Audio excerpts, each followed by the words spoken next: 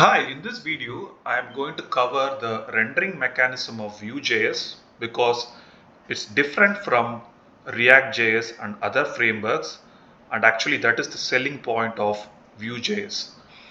So if you look at something like React.js, which is very popular, there is a runtime operation that is in place, and the role of the runtime operation is to take actual HTML nodes and then convert that to a virtual DOM or then render it as a actual DOM.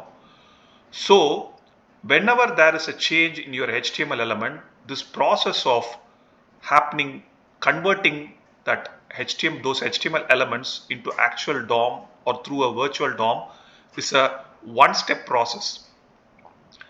It doesn't do anything like adding intelligent instructions. So every time there is any change anywhere in the code, then it goes from top to bottom and just starts rendering it. Obviously, there is some kind of some diffing or finding difference between the actual human written code or the HTML code and the DOM that's rendered finally in the browser.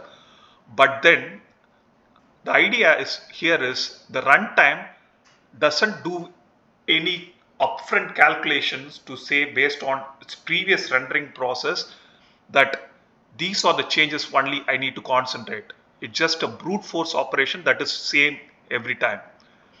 But in something like in Vue.js, the main part is there is a compiler step or a compilation step and then a runtime step which is called as rendering, and that's done by the renderer which happens at runtime. But the compiler plays an active role, and the compiler is very native to Vue.js because it knows about each and every node and it creates a virtual node for the whole DOM. So virtual DOM has multiple virtual nodes, and then first time there is a mount process where the virtual DOM is rendered on the browser. So this is called mount process. If you remember, the core concept of Vue.js is reactivity, where the data properties attached to the HTML element react whenever there is a change in the property. That information is also available in the virtual DOM as to these are the dynamic properties or these are the properties that will change in future. So when a change is triggered or when a change happens, the virtual DOM is so smart because it knows which places to change. It triggers just those onto the actual DOM or the one that is rendered in the browser. So this reactivity in Vue.js is very useful for re-rendering because the renderer is very strong in doing comparison between two different DOMs. Now, the compiler is also playing a crucial role in case of Vue.js, and it is native to Vue.js. So it does compile time optimizations, or in other words, you write your code as a template and the template has HTML elements. So this HTML code is converted to render function code.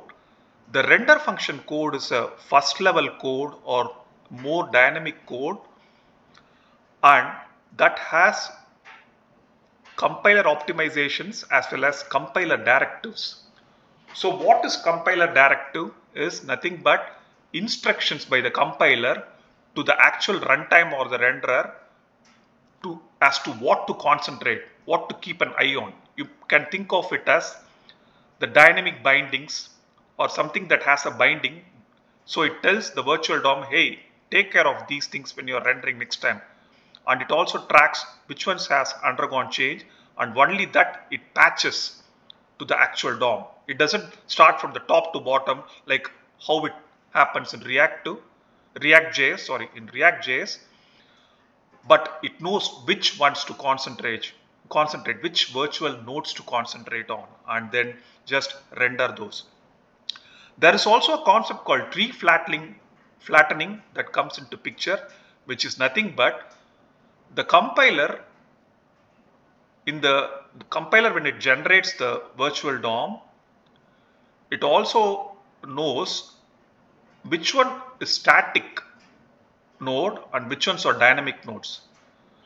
A static node could be something like a div tag or a h1 tag which has a title, so that won't change, and that is done as a static hoisting from the HTML element directly to the actual DOM or the one that's there in the browser. So it's like it knows what are the dynamic ones and concentrates on those fragments rather than the one that is static. Static is never touched, but then the dynamic ones or that has colon bind or sorry v hyphen bind, those are the tags that will be checked and reactively updated in the actual DOM. So that's tree flattening, where there is a differentiation between the static V nodes and the dynamic V nodes. V nodes are nothing but they are part of the virtual DOM, and that becomes the actual node or rendered into the actual DOM.